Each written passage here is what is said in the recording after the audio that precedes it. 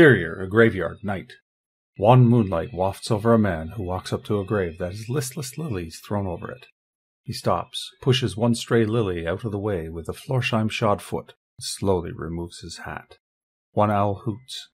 The owl's mate takes off and flies over the man, spooking him into dropping his hat.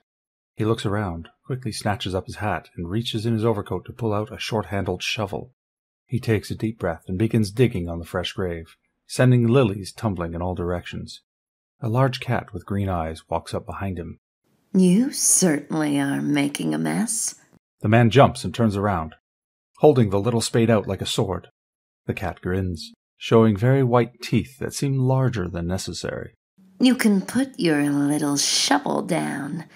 Ms. Malikins is coming up now. The man gapes, then reaches into his coat to pull out a little pistol. He points it at the cat, who yawns, then licks itself slowly. The earth over the grave parts, and a hand juts up, then turns into a large striped paw. A large cat oozes out of the grave and grabs the man's ankle with the claws of both paws. The man tries to turn and shoot, but shoots himself instead. He falls, bleeding into the grave. Both cats look at each other, then rub noses. They never learn, do they? No. And we always come back.